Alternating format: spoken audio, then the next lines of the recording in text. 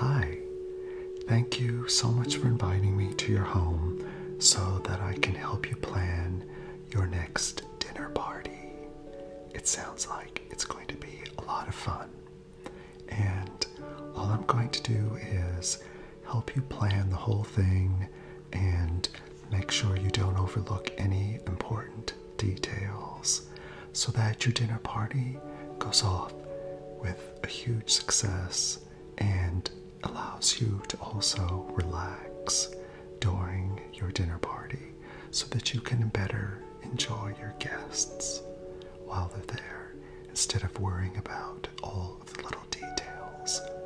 So that's what I'm here for, to figure out what all the details are to put your dinner party together so it'll be delicious food and wonderful company, and everything is planned perfectly in advance. Okay? Terrific. And at any time, if you have any questions about anything, please feel free to ask. Okay. Now, I have here in front of me a very large stack of cookbooks right here. And there's quite a few of them, and I'll be going through some of those with you in a moment. But first, what I'd like to do is I want to get a little bit of information about your dinner party first, okay? Alright, so I have the date for it, which is in about 2 weeks, right? And that's on a Saturday night. Okay, now, how many guests will you be inviting? 8 total? Is that total including yourself? Okay, great. That's a good even number. Makes things a little easier. Okay, so 8 people. And can I just have the first names of each of your guests, please? Okay. Gary. Helen. Okay. Barbara. Okay. Jack. Bruce. Carolyn. Okay, so that's 1, 2, 3, 4, 5, 6 people. So there's 2 more people, I believe. Okay. Daniel. And Diane. Okay. Alright. And obviously you're Diane. Or Daniel. You're Daniel, I think. Or both. Okay. Alright. So that's wonderful. I have all of the guests for your dinner party and all of their names so that we can make out some place tags for each of your guests. That's what I need those names for. Okay.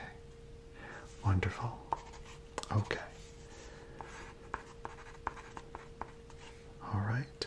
Now, do you have a particular theme for the dinner party or a topic, for the type of cuisine that you're going to be serving or anything like that? Okay. And you don't need a theme, actually. Some people just want to have a nice, just casual dinner party, for example, or maybe a more formal dinner party or anything like that. So,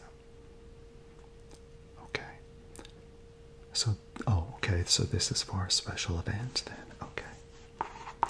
Special event. It's a birthday dinner. Okay. And which guest is having the birthday? Okay. So it's Barbara. Okay. Barbara's birthday. Put a little star by her name. Okay. So we have a birthday dinner, basically. Fantastic. Birthday dinners are so fun. All right. Okay. Now, did you have any ideas about the type of cuisine that you would like to serve for your meal? No? Okay. And that's fine. That's what I'm here for, to help you come up with something. We'll come up with a menu plan for your dinner party very shortly, okay? All right. Okay. And as far as drinks and wine, will that be provided by you, or will your guests be bringing some of that?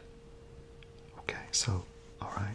So some of your guests will be bringing some of the wine. Okay, that's great. So you probably plan maybe just to provide about 2 or 3 bottles of wine, just in case you have. It's better to have too much than too little. Okay. Just make a note of this.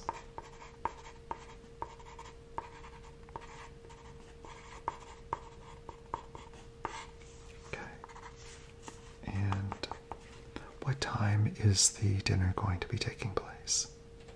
Okay. 7 o'clock? Okay. Okay. And is that the table over there that I can see from the kitchen? That you'll be okay? That looks at your dining room table. It's a beautiful table and a beautiful space. So I'm sure we can work with that very easily. All right. Okay, so I've got all of that here. 2, 7, 8. Okay. All right. Now, let's talk about what you're going to serve the guests for dinner, because that's obviously the most important part of a dinner party, right? Okay. So I might come up with some additional questions as we go on, but what we will do eventually also is a seating chart for your guests. Okay. Great. Okay, so I have a whole bunch of books here.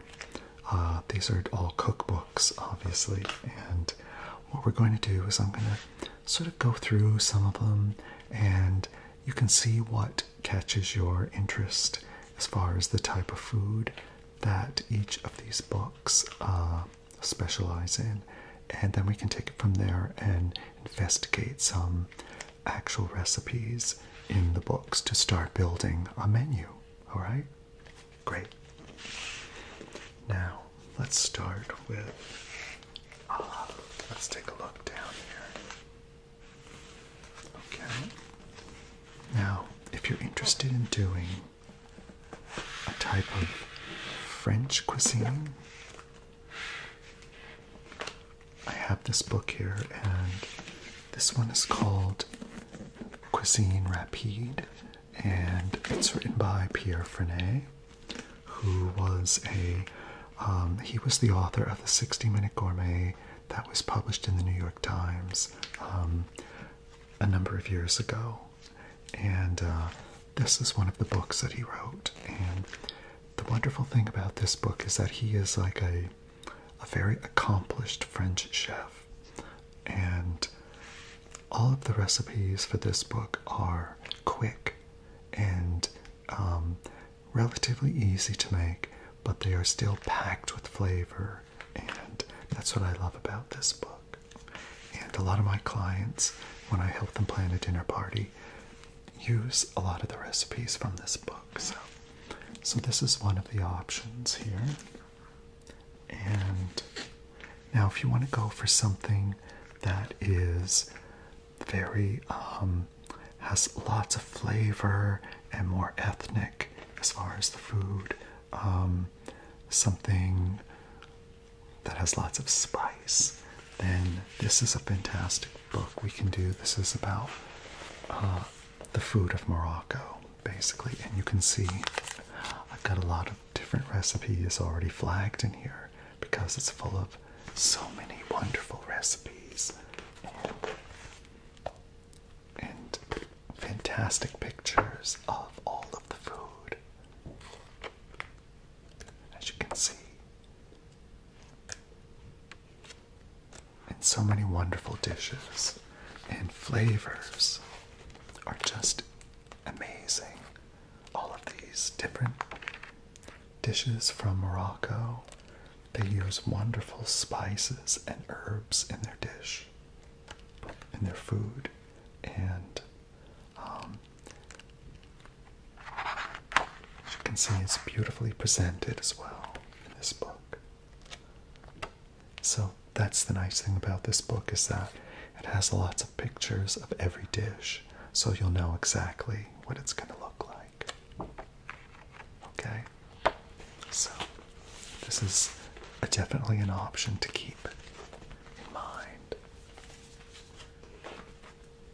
Now there's another book, the French Cuisine, or the Cuisine Rapide book that I showed you. This would be sort of along the same lines, and this is a book called Fast Food My Way by Jacques Pepin, who is a very well-known French chef as well, and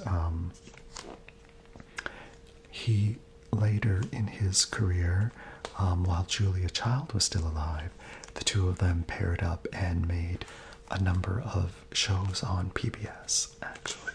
So he's also a very accomplished French chef, and came up with a book of all these fast food recipes that are absolutely delicious, with beautiful, authentic French flavors, and without compromising the quality or flavor. And this book, the nice thing is it also has pictures of all the different recipes. You can take a look through so you can see some of the recipes that we can choose from this particular book.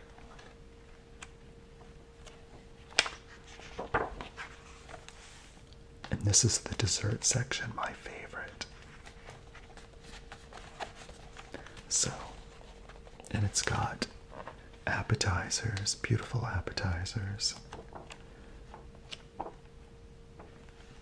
and soups, which is good for a first course, especially on a nice fall day. So this is another option. Now, if you want more wonderful flavors with exotic ingredients and that aren't very difficult to make, this is another good book. And this is Ottolenghi Simple, and written by Yotam Ottolenghi, who is a wonderful cook and cookbook author. And he's got quite a few books, and this is one of his newest ones. And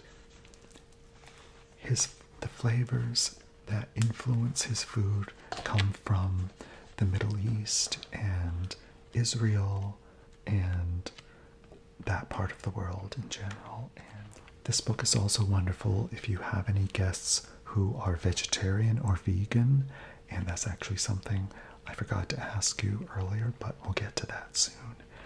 This book is wonderful for that because it has lots of wonderful recipes for vegetable dishes and just packed with flavor. And see, it's got lots of pictures again for all the recipes. And the recipes are relatively simple to make as well. So this is a good book for if you don't want to spend too much time in the kitchen cooking, but still want wonderful, beautiful food. Okay. Now, another way that we can go is a very classical way. And this is an older cookbook, and this book is the Mastering the Art of French Cooking by Julia Child. And this is my edition. or my book, and this is a very early edition of the book as well. So, this book contains lots of wonderful recipes, French food, of course, and it has lots of recipes from the French cuisine, and which is vast.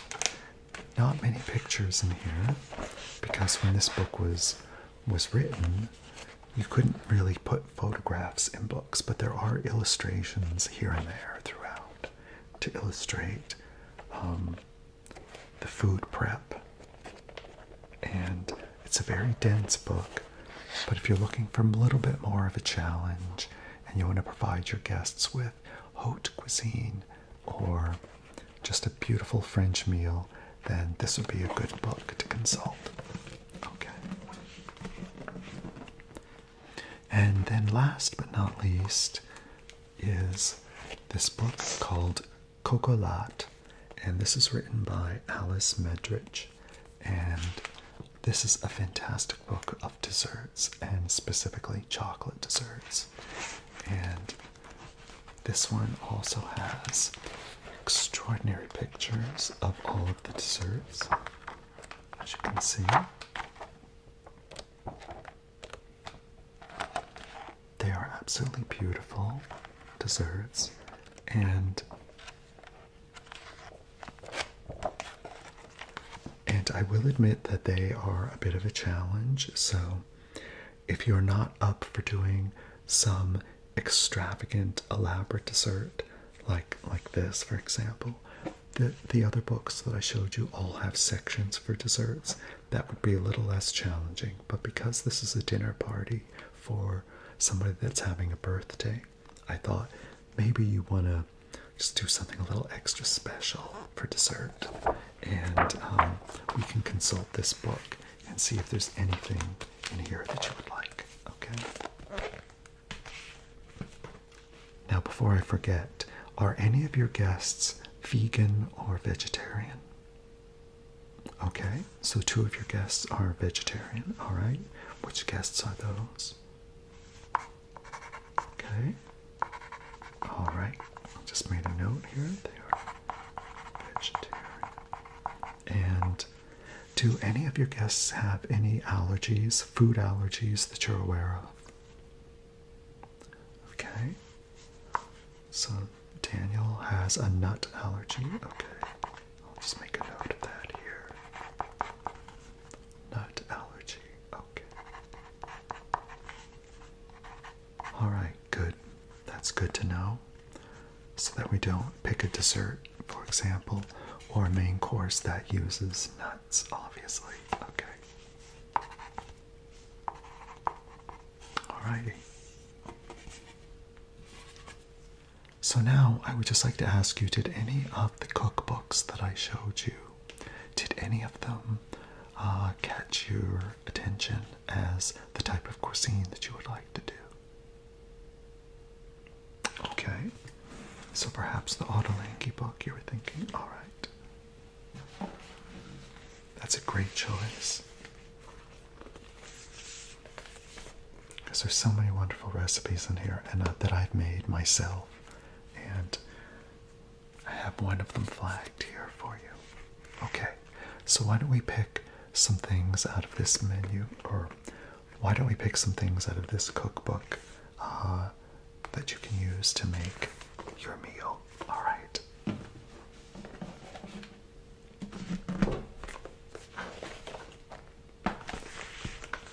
Okay. Okay, so let's start with the first course.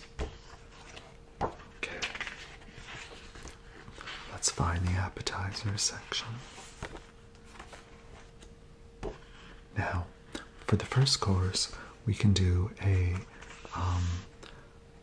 salad or a soup or anything like that. Was there any preference?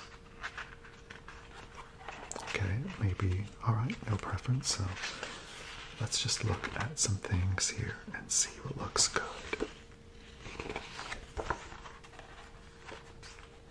Okay, there's a tomato and bread salad with anchovies and capers.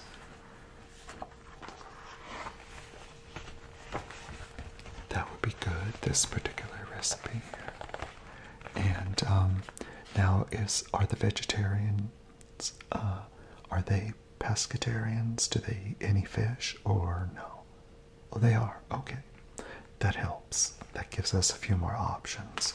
So then this salad might work. It does have anchovies in it. So as long as they can have fish, then everything else in this particular recipe looks perfect for vegetarian. And let's see what else we have. We have cucumber and lamb's lettuce salad. Okay.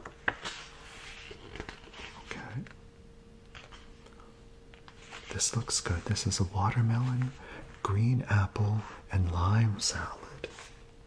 And you can see how it looks. It looks delicious, doesn't it? Okay. These are all salads. Let's see what's this. Okay. So now we have some other options here. Those were sort of salad raw vegetables, and now this chapter is cook veg. Cooked veg, it says. Okay. So there's soups here. There's this wonderful sounding here, the zucchini, pea, and basil soup. That sounds really delicious. And let's see what else here. This is it's called crushed zucchini. That sounds interesting. Very simple but beautiful. Really, this one right here. It's like really beautiful presentation here. That could be good. And oh, this is a fantastic dish. I've done this myself. And these are stuffed zucchini. And they're stuffed with pine nuts and tomatoes. And actually, this is a wonderful vegetarian dish too. So, okay. So you like to go with this one? That's a good choice. Very good choice. Okay. Let me just make a note of that. Okay. So we're going to do the starter, or the first course. It's going to be stuffed zucchini with pine nut salsa. Okay. And let's see, this recipe is for how many people this serves. They say this recipe serves 2, so we'll have to, for 8 people, we'll have to quadruple that. Okay, so we'll make a note of that.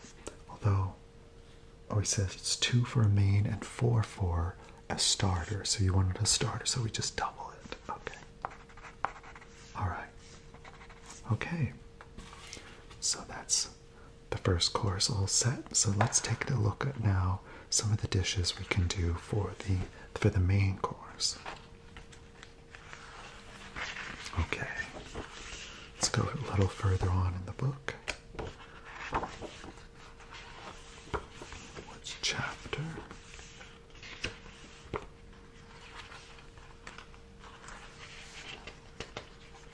So many wonderful salad type recipes. Like, look at this.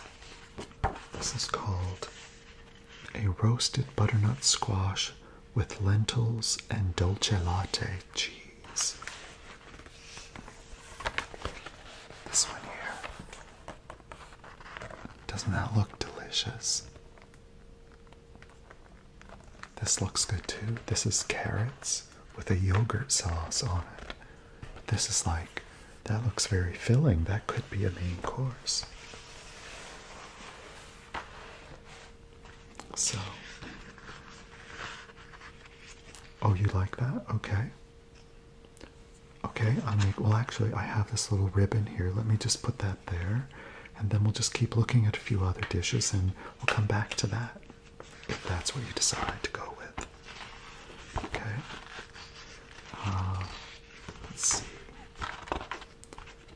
It's a very hearty salad type dinner. Okay, there's this is a whole roasted celery root with coriander seed oil. That looks really good. Oh, these look good too.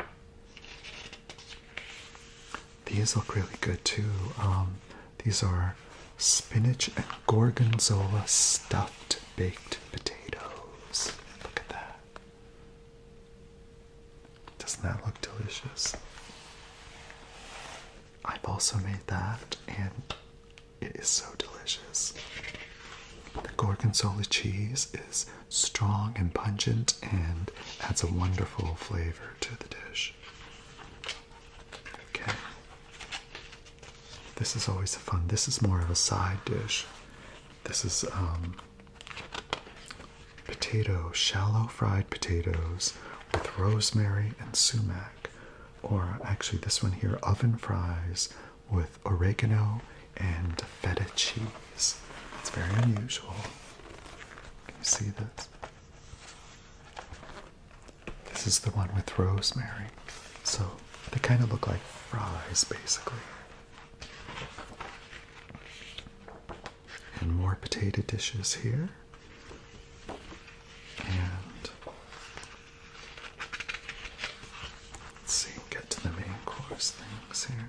We've got rices, grains, and pulses. And pulses are usually beans. And there's some wonderful dishes here for that. This is a poi lentil and eggplant stew. Very nice looking. That's this dish right here. See that? Very hearty looking. And let's see.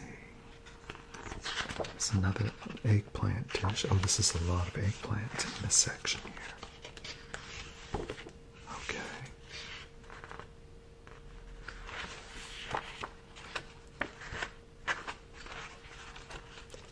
Let's see. Oh, here we are. This is noodles and pasta section. Well, this looks good. This is soba noodles with lime, cardamom, and avocado. Doesn't that look delicious? It sounds so good too, and so exotic with the cardamom in a pasta dish. It's very unusual. That looks really good, doesn't it? Oh, okay. So we'll do that as an option too. Okay. For the main course. Let me just write that down.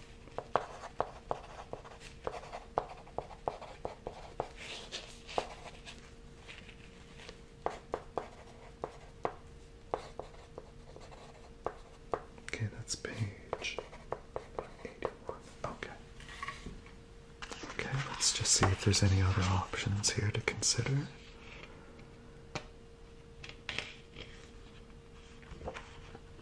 That looks really good. And that's made with eggplant, so this is all vegetarian as well. This is another pasta dish. It's called pasta alla norma. And it's made primarily with, there's like a big piece of eggplant and looks like a beautiful red sauce with that. That looks good. Okay.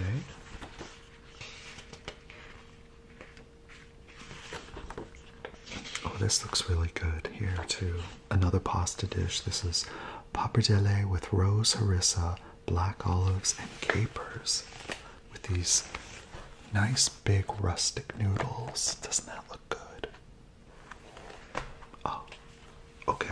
Oh, you want to go with that? Okay. Let's just write it down then. I think that's a good choice because you can serve it, you can bring a large bowl of the pasta to the table and people can help themselves to however much they want. Okay. So we're going to have the pappardelle, rose harissa, black olives, and capers. Okay, that's on page 188.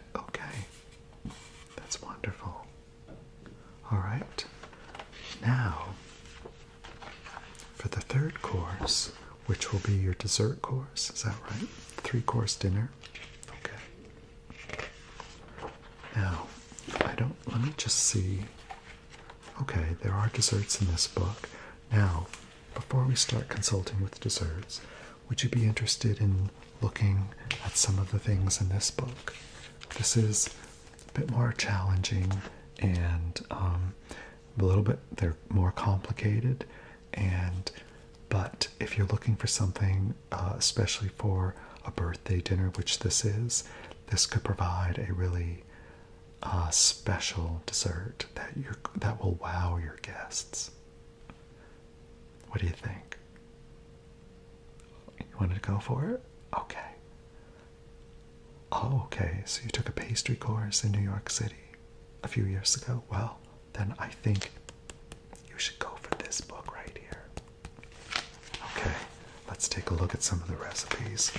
I've made a few out of this book myself, and they are very challenging, but the results are spectacular.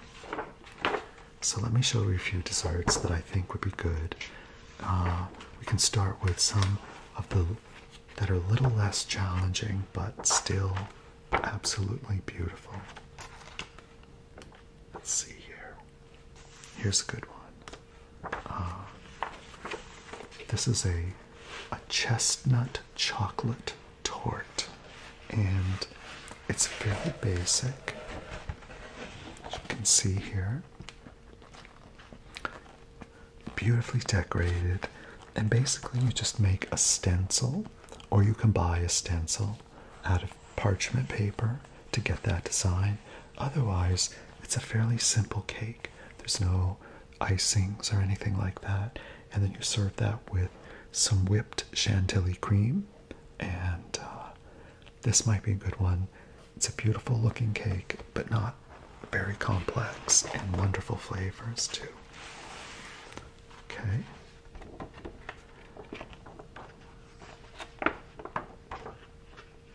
Oh, this looks good. Now there's one particular one I was looking for. These are tortes. Okay. Oh, that's so beautiful. Okay, let's see what's in here. This section here. Oh, yes. Okay, right off the bat, there are 3 extraordinary desserts that we'll go through. This is called a tricolor mousse, and it is a bit involved because you have to make 3 different mousses and then layer them together like that. And then there's the challenge of making this sort of tricolor chocolate, crinkly little ornament for the cake.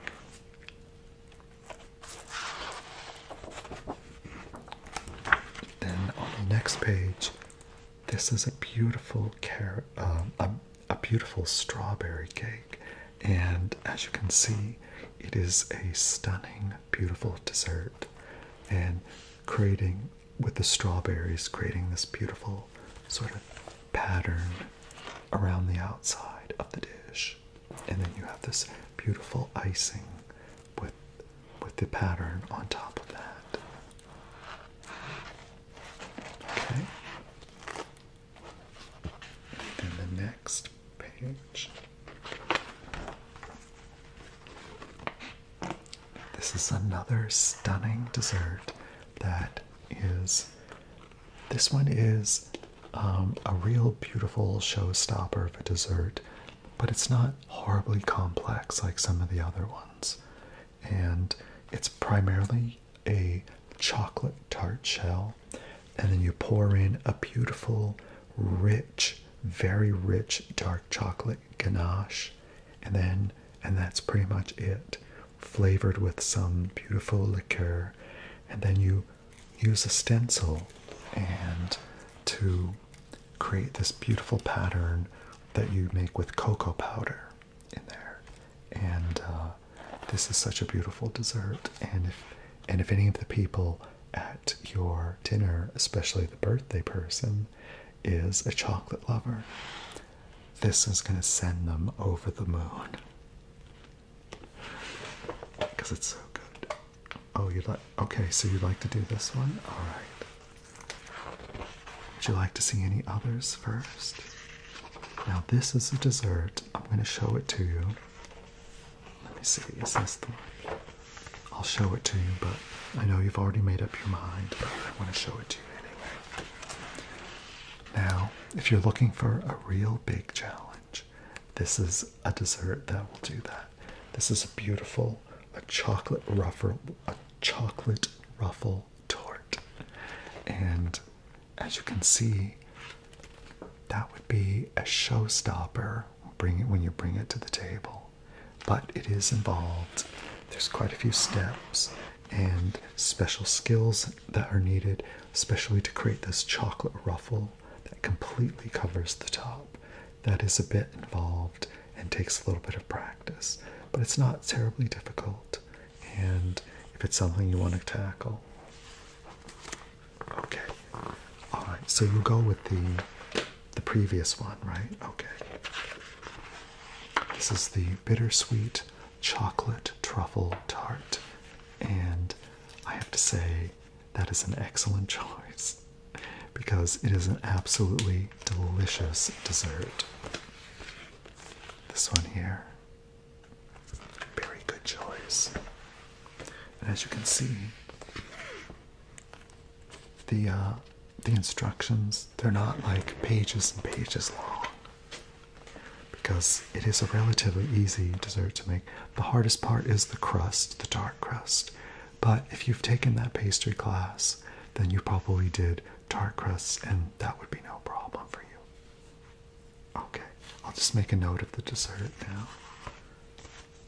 And your birthday guest is going to be absolutely thrilled with this tart. Okay. Bitter, sweet, chocolate, truffle, tart. Okay. Okay, so I think that pretty much covers the entire meal, except one thing we do have to decide is for cocktails, what you would like to do for that. And I don't have a particular book here for cocktails, although I do have books for that. But I think you told me that you had an idea for a cocktail that you would like to do for this birthday. Is that correct? Okay. And what kind of cocktail? Ah, Kir Royale. That is an excellent selection. Kir Royale. Because Kir Royale it's a classy drink because it's made with champagne and cassis and a little bit of cassis that gives it some sweetness and a beautiful pale color. And it looks beautiful. It looks very festive. And it's perfect, I think, to start off your meal. Okay, so we're going to do Kir Royale. All right. Okay. And I think the only thing we should pick out is something that you can have with and serve with your drinks. And let's see, I think we'll go back to this Ottolenghi book so that we can keep the vegetarian theme. Let's take a look at some of the things in the front of the book here. Brunch. I don't think we're going to be doing brunch at this particular dinner party. Maybe if they stay overnight. Okay, let's see here. We'll find some things.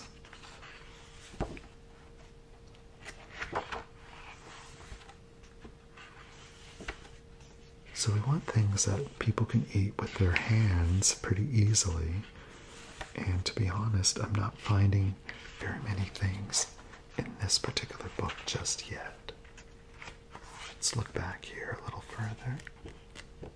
Okay.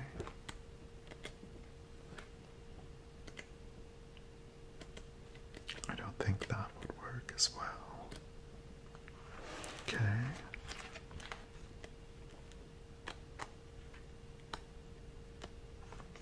Now, let me see. I don't know if this would be a good idea now. I don't think that will work. Okay. Baked potatoes are not a good nibble to have with your drinks. Okay, let me just go. So we might have to consult a different book for that.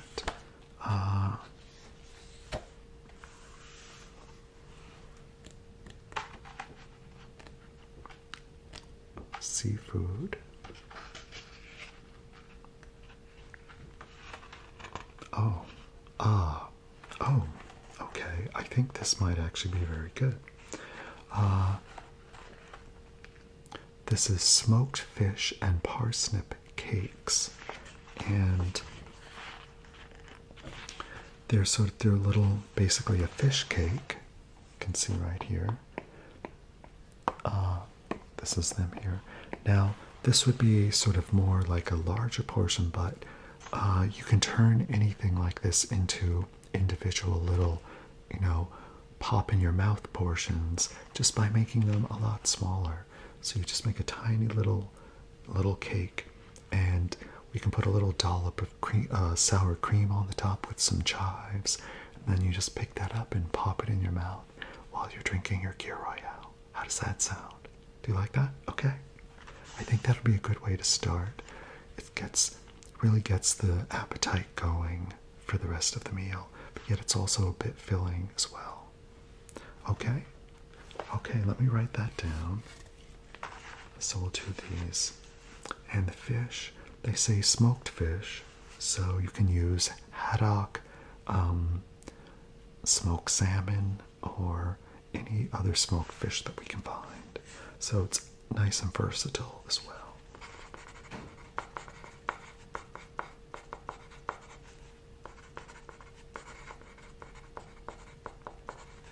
Smoked fish, parsnip cakes. Okay. So I think I've got the whole menu down here now. Let me just check I got that. I'm going to start with Kir Royales, and then we're going to have the stuffed zucchini with the pine salsa, and then we're going to have the pappardelle, the pasta dish, and we're going to end with the bittersweet chocolate truffle tart. That sounds incredible. I think I'd like to get invited to this dinner. Maybe another time. Okay. So there we go. One of the other things that I would like to go through with you is the glasses for the various courses and the wines that are going to be served for your fantastic dinner party. Alright? So I think what we'll do is we'll use this really beautiful flute glass, and this one will be used for the Kir Royale. And you just put a little bit of cassis down here at the bottom of the glass, just a tiny little bit, and then the rest you simply fill up with really nice bubbly champagne. And I think your guests are going to love this. So this is a good glass to use for that particular course. Okay. And for the first course, probably you'll have a white wine of some kind, I would suggest. And this is a nice, just a very simple white wine glass, and it's a perfect size for the white wine, and the white wine will be slightly chilled so that it's nice and cool, and should be chill just a little bit more than red wine. And red wine should be, well, we'll talk about the red wine soon. So this is the glass that we'll use for the first course to serve the white wine. Okay. And I recommend, if you're asking people to bring wine, a Chardonnay, probably a nice oaky Chardonnay, I think would go well with that first course because of the stuffed zucchini. I think that would be a really nice pairing of the food, of the wine with the food. Do you agree? Okay. Let me just make a note of that so I don't forget. So we'll pair a Chardonnay with that. Okay. Now for the main course, because you're having a very hearty pasta dish, I think you should serve a nice red wine, and this is the glass that we'll use, a nice big bowl sort of glass for the red wine, and it allows the wine more exposure to the air, and which helps the wine kind of open up a lot easier in a larger glass like this than it could in a smaller glass like this. Because white wine, we're not worried about that as much, but with red wine, you want it to open up a bit. And so you'll open the bottle about an hour before you serve the dinner and just set that aside, and then you can just simply serve the red wine in these beautiful big goblet glasses. Okay. Now the type of wine that I might recommend for the pasta dish is a Pinot Noir, would go very nice. It's sort of a lighter red wine. It's not too gutsy, and it won't overpower the food. And another option is a Cabernet Sauvignon is another option. Cabernet is a bit gutsier, more fruity and juicy than a Pinot Noir. But I think in this case a Pinot Noir might be better because it'll meld really nicely with this pappardelle pasta dish. So what would you like to go with? The Pinot Noir? Okay. Excellent choice. All right. And so then we'll serve the Pinot Noirs in this glass. Okay. So let me just make a note of that. Okay, so for the main course, we'll put Pinot Noir. Okay. It's wonderful. All right. All right. All right, so I think we've got all of that taken care of, and we have these lovely glasses. We've got the, so we'll put the Kir Royale in here and serve these. And actually, a good thing to do with these is to chill them if possible before you serve the Kir Royale, and then it keeps the glass nice and cold. And then we'll put the white wine, the Chardonnay, into this glass right here, and then we'll put the Pinot Noir to serve with the pasta dish right here in this glass, this big beautiful goblet type glass. Okay. So one thing I thought that would be nice to do a little different for your dinner party is for the cocktail part of the dinner party at the very beginning, instead of just using sort of those little paper cocktail napkins, I brought a selection of, these are all handmade cloth, little small cocktail napkins like this. So they're little, like this. And I have a few different patterns here, so I thought we can maybe pick some of these out. And you can also mix and match, they don't all have to match as well. And we can look through them, and you can decide which ones would go best with your decor here in your dining room. Okay, so these are really beautiful and colorful, and of course they come in. I have 4 each, but we can have 8 each delivered to you if you decide to pick any of these and you want just one design. Okay, so this is one option here. These are really pretty, very colorful. Maybe good for a birthday party, actually. Okay, these are really cute. These have sort of music notes and music instruments as well on there. So, and they're sort of black and white. So they're very sort of elegant and almost formal, but playful at the same time because of the pattern. So I've got 4 of these. 2, 3, 4. Yep. Okay. Let me just straighten them out. Okay. All right. Now we have this. This is a big, a nice, bold, beautiful design, and this has sort of a metallic threads in the pattern, so they're shiny, and they're all sort of a similar pattern, but each napkin is actually different. And this one has some blue in it, and this one has quite a bit of color in it. So it's cut from one piece, large piece of fabric with a large pattern on it. So these are quite beautiful as well. And these are very nice and simple, sort of pink colored.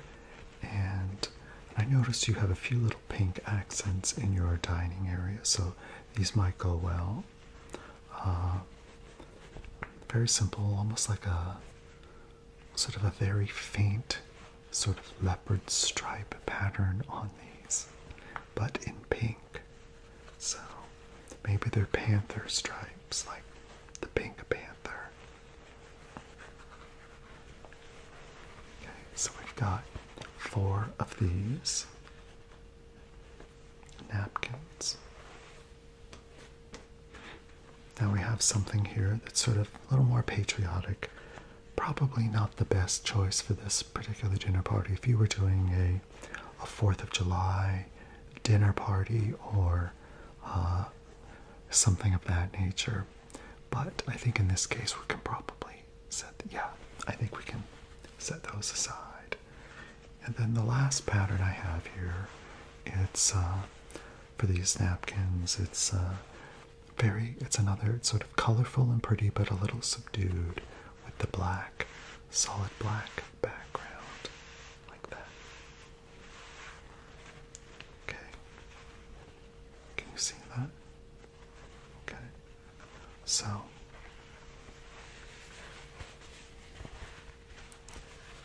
these are they're all really beautiful cloth napkins, and the nice thing is that unlike the paper napkins, you can reuse these over and over for quite a while, and you can just wash them, and then you just lightly iron them to flatten them out, and they're all ready to go.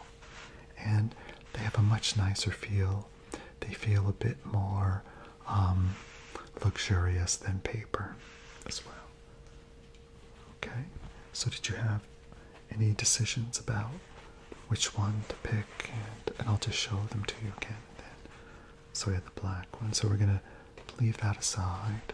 We have these pink ones, leopard stripes, and we have the ones with the musical notes here. Okay, and these beautiful ones. These, you'd like to use these? Okay, these are gorgeous. They're very elegant, and I think these will go great with your table setting that I see you have some sitting out over there. And we'll discuss that part later. Okay?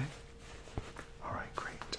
And these are also pretty, but I think for an elegant birthday party, especially if you're going to be serving that spectacular bittersweet chocolate tart for dessert, these are going to look gorgeous with that dessert. Although this is for your cocktails, but you can also use these as little dessert napkins as well if you want. But it'll match everything from beginning to end of your meal. I think this is a good choice. Okay. So why don't we discuss now the seating plan for your guests at your table, okay? So what I'm going to do is, you have a long rectangular table, so I'm just going to draw a rectangular box here on this sheet of paper.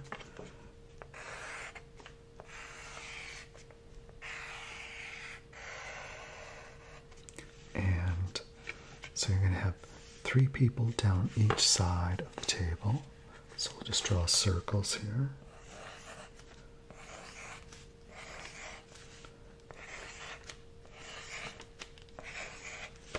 And then 2 people at the head of each table. Or the head of the table. Each head of the table. Okay? So something like that. And so now what we're going to decide is where each of your guests are going to sit. So, did you give any thought to that yet? You sort of have an idea? Okay. So, which seat? Let's start with Gary. Which seat would you like to put Gary? This one right here? Okay, I'm just going to put Gary. Alright.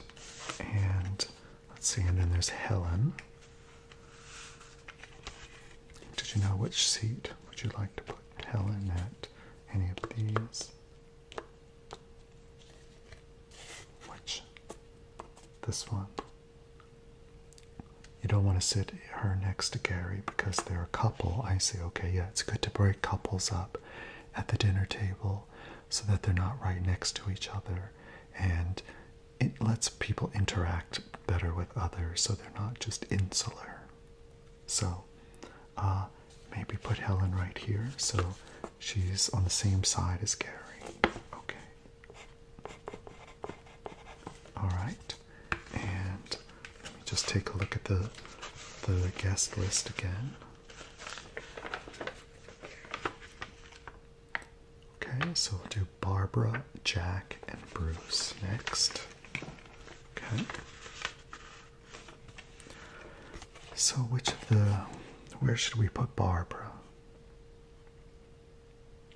Okay, oh, right, Barbara is the birthday girl, so put her at the head, put her here at the head of this table, okay?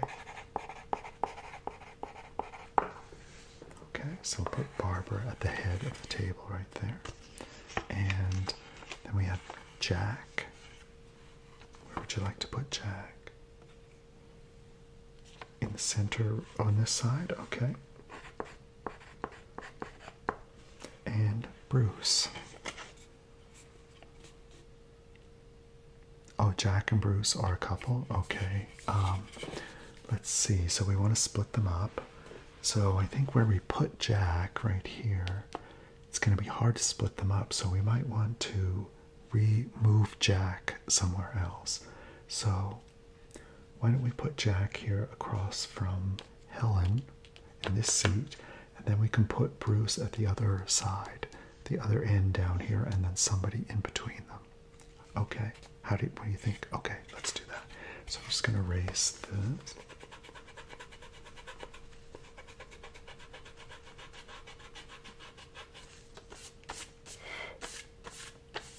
Okay, and we'll put Jack at this chair here, and then we'll put Bruce down at the other end. Okay, good, all right. So let's see, we've got 3 more to seat. And Carolyn, Daniel, and Diane. All right. So, where should we put Carolyn? Who should we put at the other head of the table here? Diane, okay.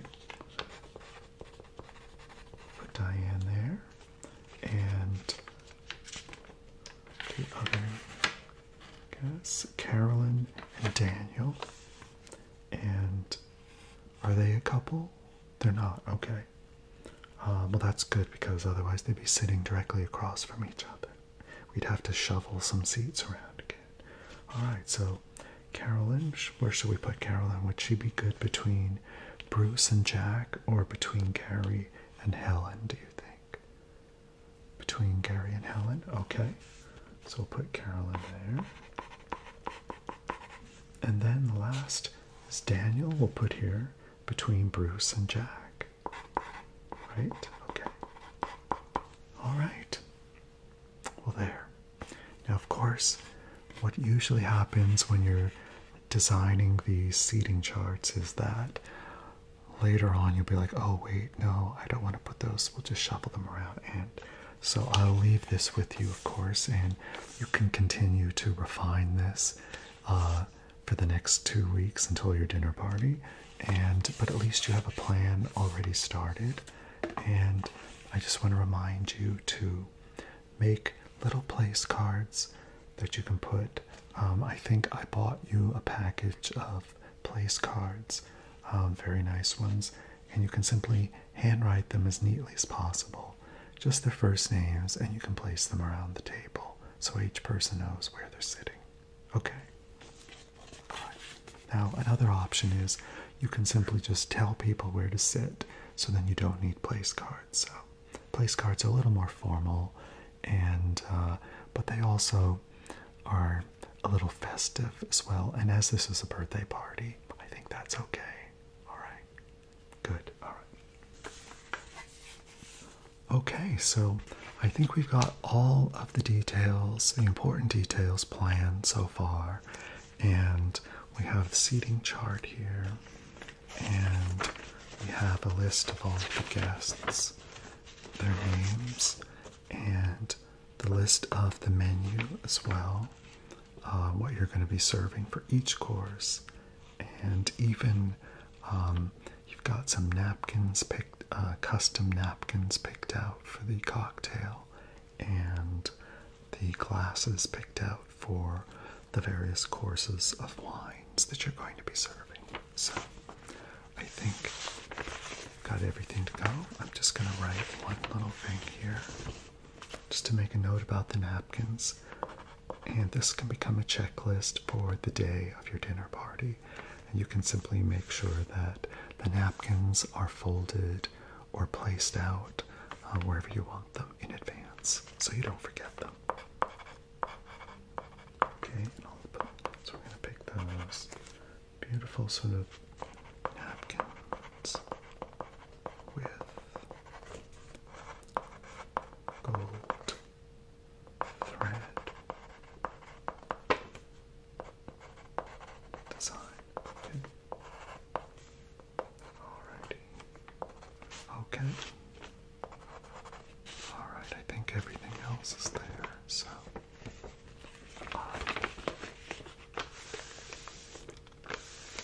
okay. So I'm going to give this to you now so that you can have that for your dinner party when you're ready.